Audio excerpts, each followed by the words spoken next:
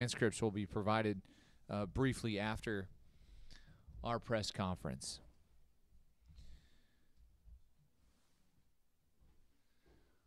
We welcome the Colorado Buffaloes to the stage, victorious tonight in a fantastic basketball game as they beat Boise State 60-53. Joining us, KJ Simpson, 19 points, 11 rebounds, 4 assists. And Tristan Da Silva, who had 20 points, was 7 of 11 from the field. The Buffaloes will now advance Friday to Indianapolis, where they'll take on the number 7 seed Florida Gators at 2:30. Before we open up questions for our student athletes, Coach Tad Boyle joining us. Coach, what this means to your group and how you felt your team performed here in the first four. You know, I knew it was going to be a battle against these guys. You just knew from watching film and watching that team all year. They got some tough-minded guys. They're a quality program. And, you know, we used to scrimmage Boise before the season started. We stopped that probably, 6, 7 years ago. But we always get something out of that because when you play them, you got to match their physicality and their toughness. It doesn't matter who they have. You know, they got a totally different team now than when we played them back in the day. But you know, they had 19 offensive rebounds, and that was a key to the game for us, was to limit that to 6 or less, and obviously we didn't even come close. But down the stretch, when we had to, we got rebounds, and I thought, you know, KJ's 11 rebounds obviously stands out. But our guys battled when we had to. We went down 4, called a timeout. You know, KJ was really positive, which I thought was great because you need that positivity in the NCAA tournament when you go down 4 late. And then we got 5 straight stops in a row. Our defense just kind of cranked up a notch. And obviously we went with a really shortened rotation in the second half. That's just kind of where we're at right now. But these guys did what they had to do down the stretch and beat a tough, hard-nosed team. We'll open up questioning for our student athletes, and Tristan and KJ. Let's go to the second row on the aisle.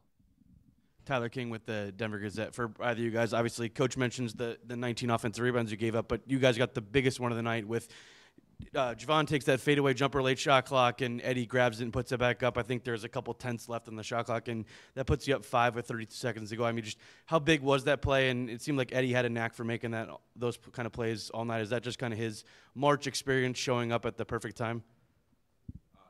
Yeah, I mean, it was huge. You know, he's a beast on the glass, and we really needed him tonight just to match their physicality. So, yeah, I don't know what to say, but you know, it was a great play. Got it up in time and got us up 5, as you said, and that kind of set the table for the rest of the game. KJ? Yeah, the thing about Eddie is, you know, he's a special talent just because he has a knack for knowing where the ball is going to be, and he has great hands. And he's just a hassle to deal with down there in the paint, and that was just a smart play, high IQ play, you know, to have a shot clock awareness and understand where the ball was going to go. And so, but he's made big plays like that for us all year. So we have someone like that on our team, you know, it's kind of positive, and it helps us, you know, make this type of run and be here. Second row, other side of the aisle. Pat Rooney, Boulder Daily Camera. Tristan, it seemed like you were taking the lead on defense on Degenhart. 3 for 10 for him, 6 points. What was your approach? What was the plan with him, and you know what were you able to execute? Yeah, I mean, he was kind of the focus of the scouting report. So you know, I knew I'd have my hands full the whole game. Credit to him, he's a great player. You know, has taken Boise to 3 consecutive NCAA appearances. So, you know, I kind of knew I had to step up my game defensively for this one specifically. You know, and I tried my best to limit him, to kind of slow him down, take away his strengths, and just kind of beat him with my length and quickness. Jump to the other side of the room at the end. Scott Proctor, the Colorado, and congrats on the win, guys. KJ, wasn't your best first half, but you made some clutch shots down the stretch, 11 rebounds. Coach said you stayed really positive down the stretch there. What allowed you to kind of stay positive? What was going through your mind, and how important was the mental part of kind of staying in the game and, you know, staying in the floor? Yeah, I think just the biggest thing is basketball is more than offense. Obviously, you know, it wasn't my best night shooting the ball, and I had a lot of kind of bad shots tonight. So that was kind of frustrating, but understanding that my team, needed me out there to do other things. That's why, we needed rebounds. So I wanted to, go out there and be a leader and go get rebounds and do whatever the team needed for me to do. And, I knew eventually something was going to fall for me. And down that stretch, needed to make a big play, and I was ready to step up to it. It's just all about having short-term memory. You kind of build that with experience. And, sometimes the ball is not going to go in the basket, but there's so much more to basketball than just offense. Third row on the end. Yeah, Adam Rittenberg with ESPN. Tristan, I think 9 out of the 10 wins here to get to this point. What's gone into this stretch, and was there a game like this in this stretch, or was this kind of unique in terms of how you guys had to win it? I mean, there's been a couple like this, close games. I remember the Oregon game. I remember the Oregon game at Oregon, the USC game. So there's been a couple close games that we've been in over the stretch, and I feel like, kind of trusting our defense has helped us a lot. Defense and rebounding is what Coach kind of stresses the most. And down the stretch, this game, I feel like we got the stops, we got the rebounds that we needed. So I'm, super proud of our guys, the job that they've done on defense. Second row, last question for our student athletes. Tyler King with the Denver Gazette again for KJ. I mean, Javon Ruffin seemed like he gave you guys quality minutes in both halves tonight. Obviously, with Julian still being out, he's kind of had to step up these last couple weeks. I mean, he only had 1 point, but I mean, just felt like he was making a lot of right plays for you guys. How important was his impact in the 9 minutes he was able to give you guys tonight? Yeah, I mean, Ruff was unbelievable. I mean, we made sure to let him know, he was doing great things out there for us on the floor. And, one thing about this team is anybody's capable of going out there and, doing something positive for this team. I think we have full trust and capability and with everybody. But Ruff, his minutes, like you said, all he had was 1 point. But, I mean, his impact was bigger than just 1 point. I mean, he was out there guarding. He made great plays defensively, was out there boxing out, great assists, great one-more passes, and he was just playing with high energy. And he was just playing loose and free, and, he helped us down that stretch for sure. KJ, Tristan, terrific fight tonight. Congratulations and best of luck on Friday. Safe travels. Thank you. Appreciate it. All right, as our student athletes step off the stage, we now open up questions for head coach Tad Boyle. Let's go second row. Pat Rooney, Boulder Daily Camera. Coach, I asked Tristan about his individual defense, but collectively for your team, holding them 2 to 18 on three-pointers. Seemed like you were active and intense all night. What was the scouting report? What were your guys able to do? Our guys did a great job defensively all night long, like you said, Pat. I mean, to hold that team to 34% and only 2 threes when they got Ogbo and Rice, who are prolific three-point shooters, that's a testament to our guys' execution of the game plan. Tristan is a really, really good post defender. And he can also guard on the perimeter as well. But he did a good job on Degenhart. But, the other thing, midway through that second half, they went big. They were playing Martin, Stanley, and Degenhart. And Javon Hadley had Degenhart at times too. Javon is just an unbelievable defender because he can guard 1 through 5. I looked out there. Sometimes he was on Degenhart. Sometimes he was on Stanley. We tried to keep Eddie on Martin because Martin's such a good back-down guy and he's such a good passer. We wanted that matchup to stay. But I thought, yeah, Tristan's defense, Javon Hadley's defense, KJ got better as the game went on. I thought in the first half he wasn't as good as he normally is. But great team defense, but also some great individual performances as well. Second row on the other side of the aisle.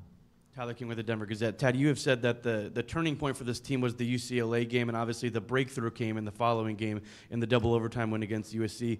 Kind of similar finish tonight with how kind of close it was. That game was obviously more high scoring. I mean, how much did you feel like the close games that you've played in the last couple weeks that really paid off in this one, and just kind of the poise you guys had? You mentioned going down 4 and then just kind of rallying late. Yeah, we've been in a lot of close games. The Washington State game was a great preparation to the semifinals of the Pac-12 tournament, and I think we won by 4 or 6 points. But it was a close game down the stretch, and we executed. And I felt like in terms of the most similar team in the Pac-12 to Boise State was Washington State because they got 2 legitimate bigs, can play 3 at times, and our guys did a good job against them. We talked about that. I just keep coming back to those 19 offensive rebounds. If we just box out and cut those in half, this game isn't as close as it was. But we made it that way. They made it that way. Again, you got to credit them. Tristan talked about defense and rebounding. We had half that tonight. Our defense was stellar. Our rebounding was not good enough. Let's go to the end in the first row. Scott Proctor at Colorado, and congrats on the win, Coach. Actually, something similar about Eddie the other day. 19-5 going in to tonight's game, in games where he grabbed 6 rebounds. Did it again tonight, so that's 20-5. How impactful was he tonight in the game where he played 34 minutes, I believe the most since that UCLA game?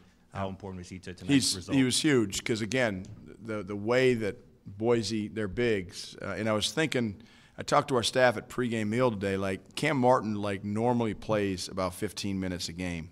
And, tonight he played 23. I thought they might play him more just because of the matchups, defensively. And Eddie's a problem. I thought they were going to double him a little bit more than they did. They started to in the second half. But he's a presence down low. He really is. And he's a good passer. He's a good finisher. Starting the game, I thought he had a couple looks that he normally finishes that he missed. But he stayed with it. And that offensive rebound was, to me, the play of the game because it – go from a 1-possession game to a 2-possession game just mentally is really, really positive for the team that does that. It's, I won't say demoralizing, but the other team, a little bit of panic sets in, but our defense was phenomenal down the stretch. I just can't say enough about it. But Eddie was great. The long timeouts in the NCAA tournament, the 5 timeouts in the first half, 5 timeouts in the second half, 20-minute halftime, fatigue doesn't really come into play, and that's why we were able to play those guys as many minutes as we normally. We don't play Eddie 34, as you know.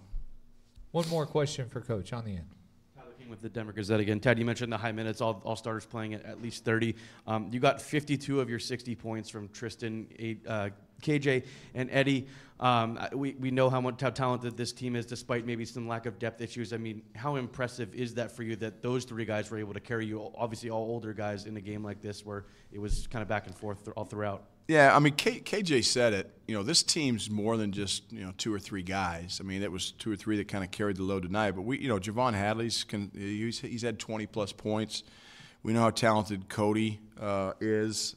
He didn't have his best outing tonight, and Javon Ruffin keeps coming, banging out that. I mean, we didn't get Hassan Jope in the game tonight, but we've got confidence in him. So, I just feel like tonight it was just, you just had to ride those guys as much as we can, and that's, again, you're able to do that in the NCAA tournament because of what I talked about earlier. So, but yeah, they were terrific, and it might be 2 or 3 different guys.